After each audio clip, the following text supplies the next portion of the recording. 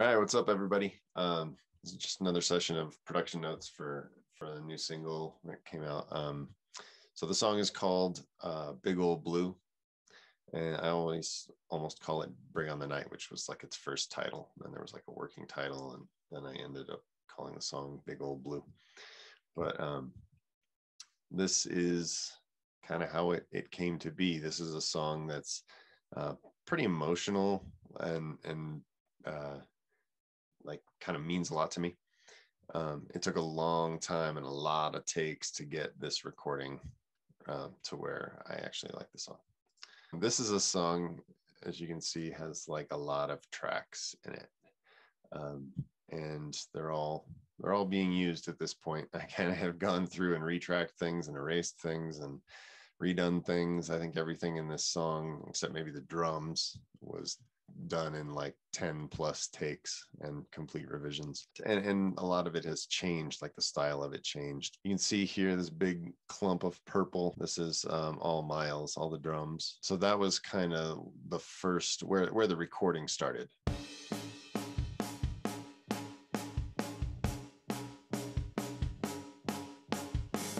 After that, sent it to Lyman. Lyman did the bass additive stuff.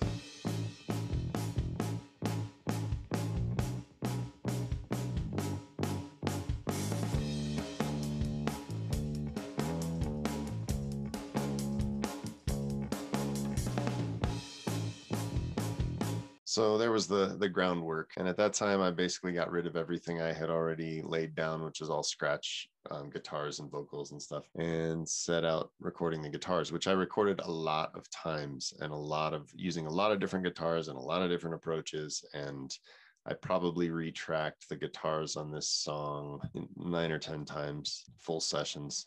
It was a long, drawn out process. But I did finally end up with sounds that I like.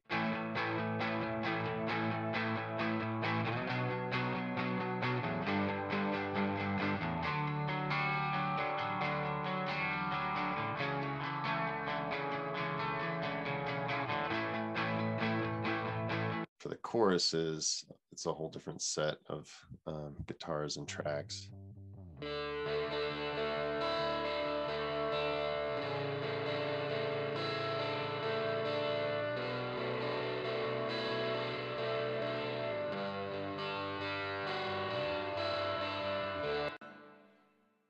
So then we had guitar, bass, drums. And once that stuff was in place, a lot of additive stuff went in. So one of the first additive things that I really wanted to have, and it actually started off that I was trying to get more of a very mellow, light kind of 60s rock and roll feel or sound, like very sweet melodic 60s, not edgy rock 60s, but like lots of harmonies and stuff. And the first thing that I added was tambourine part. Everything else has such a bigger sound that it's a little more faint in the mix, but I still kept it in there because I liked it.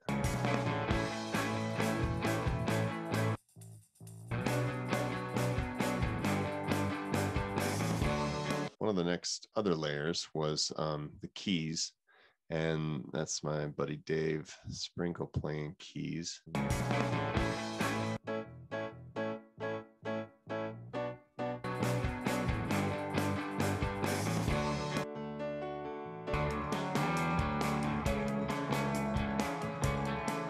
So it kind of gets wrapped up in the guitar too. I really like the way that they do that. You can hear his flourishes kind of at the ends right before coming into the chorus.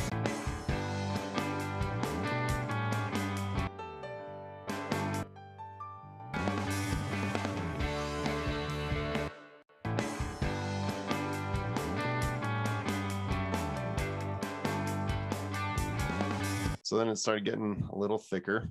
During this whole process, I was retracking things and resending things through different buses and just losing my mind, basically. And then Cam came after everybody else had laid their parts down.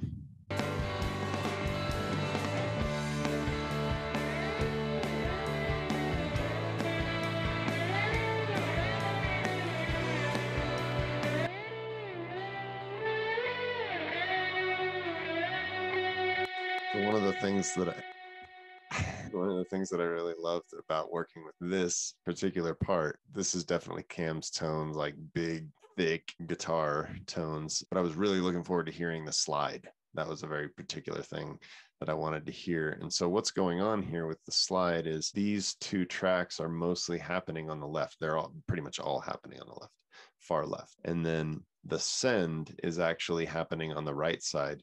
So when you hear the guitars without the effects send,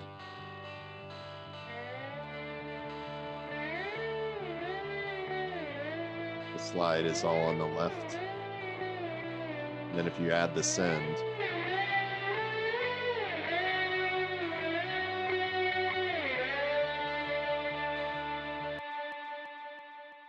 then the effect send is where all that thickness of the delay, the space is coming from, but it's all on the right, or mostly on the right. So you're getting this sort of sound that wraps around your head. Like if you have headphones on, it's a really, really cool effect. So Cam was doing slides, and then he was also doing some just straight up rocking guitar solo stuff.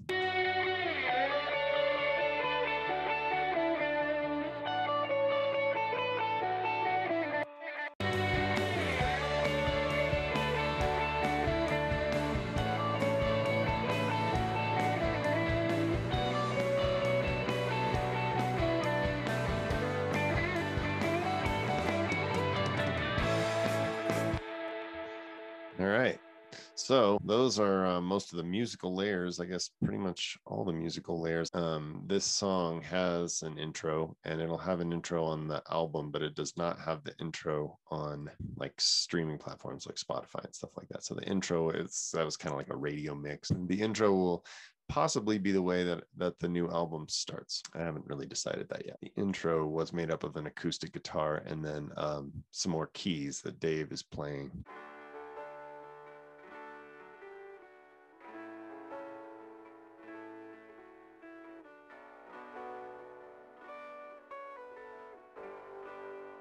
So I put a bunch of fuzz on that, so you just hear. Mostly it's the send, the bus with an effect on it.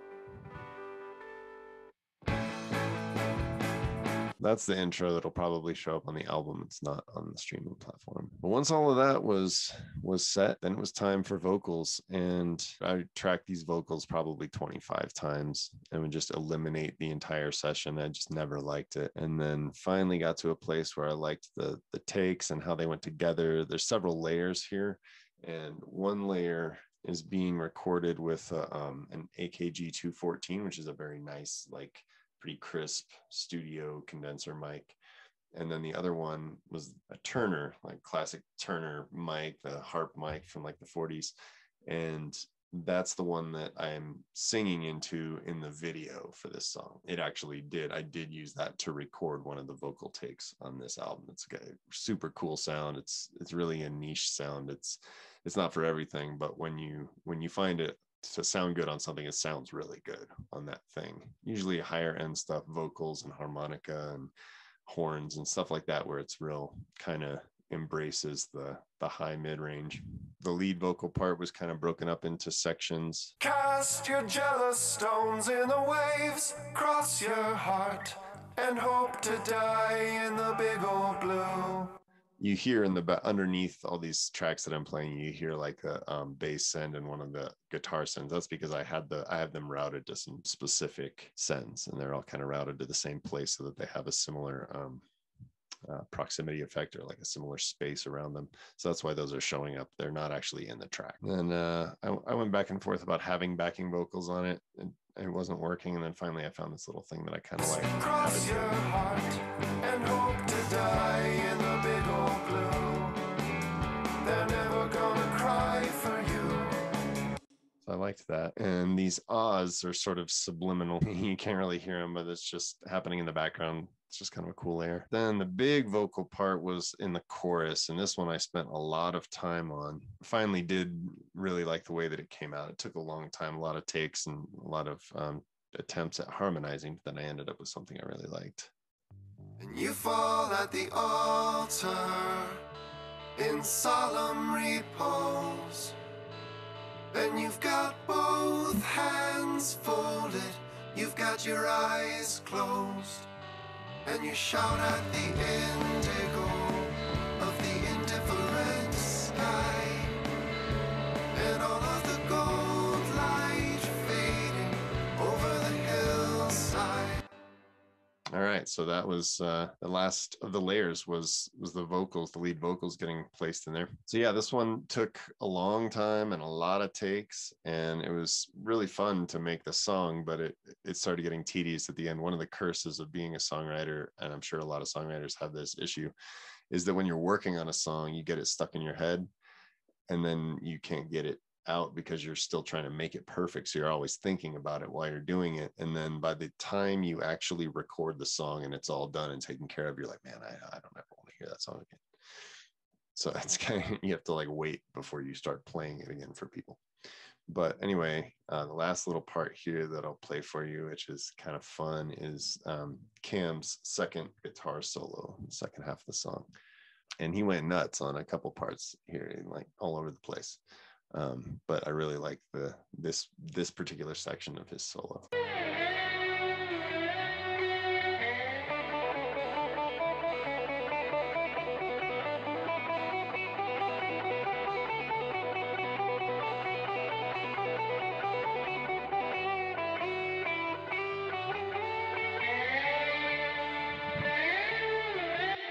Yeah, so there it is. That's how Big Old Blue came to be. Cast your jealous stones in the waves, cross your heart, and hope to die in the big old blue. They're never gonna cry for you. You are such a fragile fighter underneath layers of the hard and thicker skin. You're never gonna